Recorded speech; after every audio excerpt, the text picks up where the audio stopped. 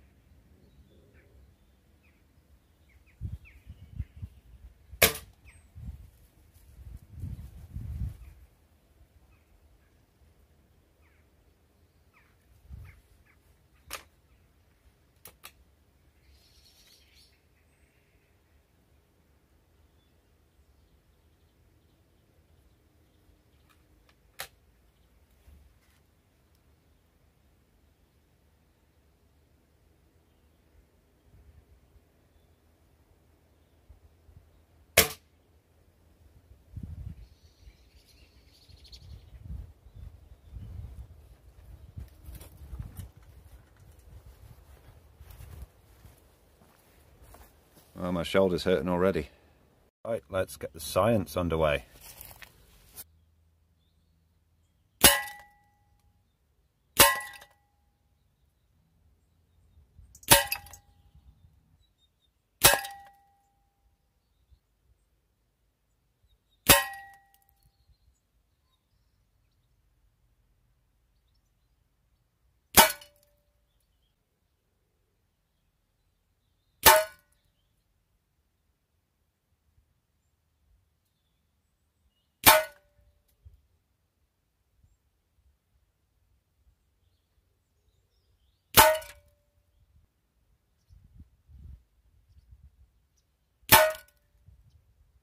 Some pretty good groups there, actually. Maybe I've been overly harsh on the BSA.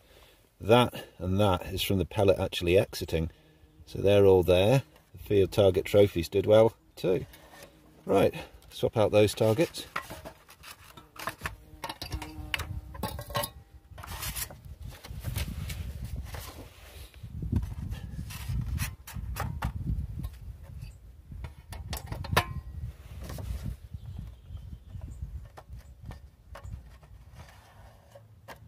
On with the science.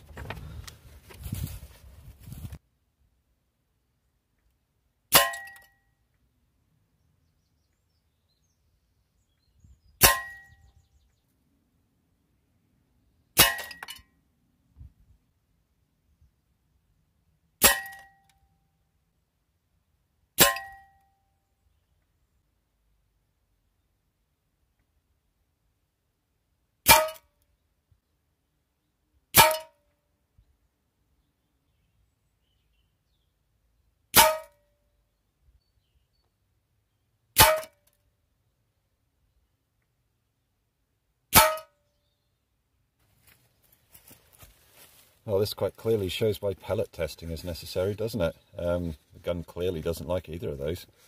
So, let's keep going.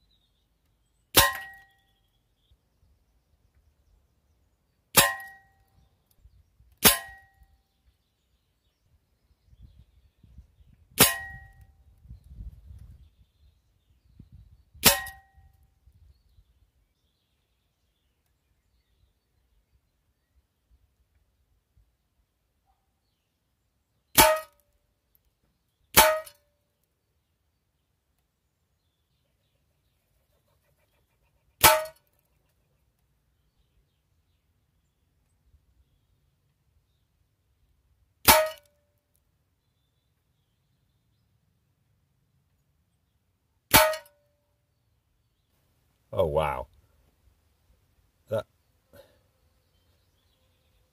Wow, okay.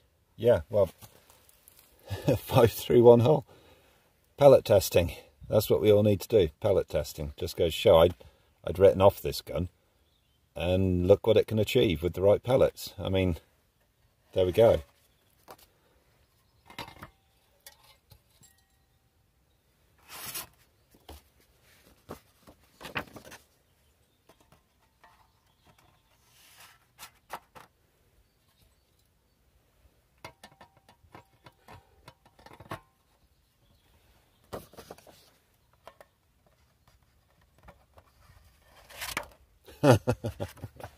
What a muppet. There we go. Right. Last 2 groups, then the science will be over. Science.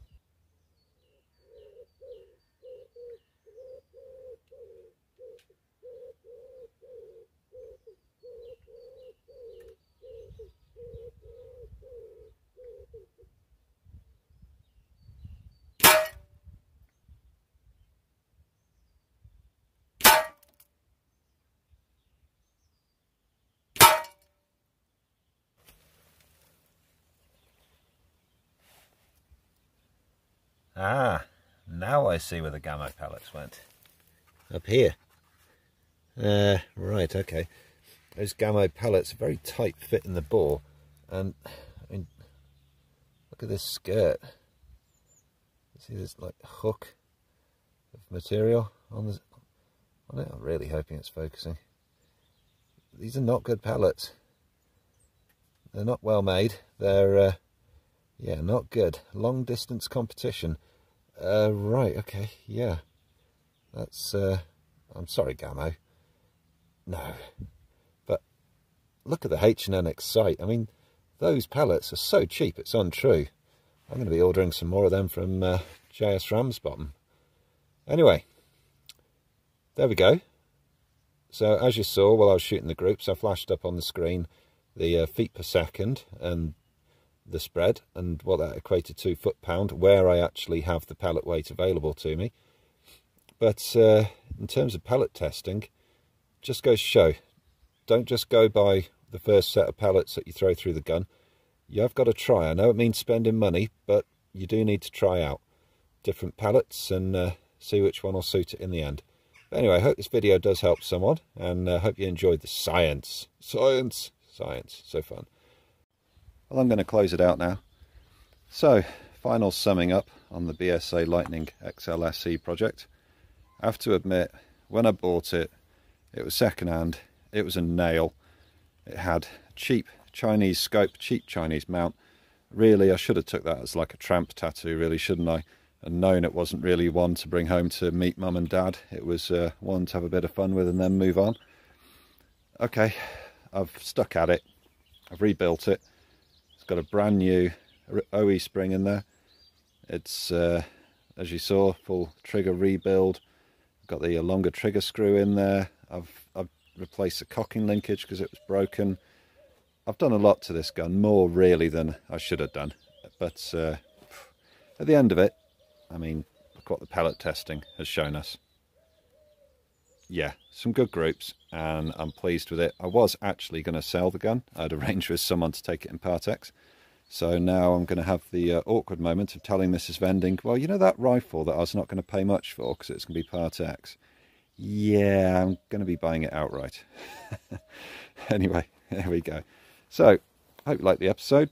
Hope you found it interesting and useful. If you did, could you drop me a like, a share, comment, and subscribe? I know most of you are watching YouTube now, signed out. If you could take a moment to sign in and subscribe, that would really help me out, because otherwise I can't get to the 1,000 subscribers, I can't get to the 4,000 hours of views. YouTube then won't recognise me as a creator, and I've got no access to funding. I don't really want to have corporate sponsorship, although, you know, there's some brands who I'm sure do sell all good stuff, because I don't want to lie to anybody, simple as that, and I wouldn't. So, there we go. Right, anyway, enough blathering on. Cheers, bye.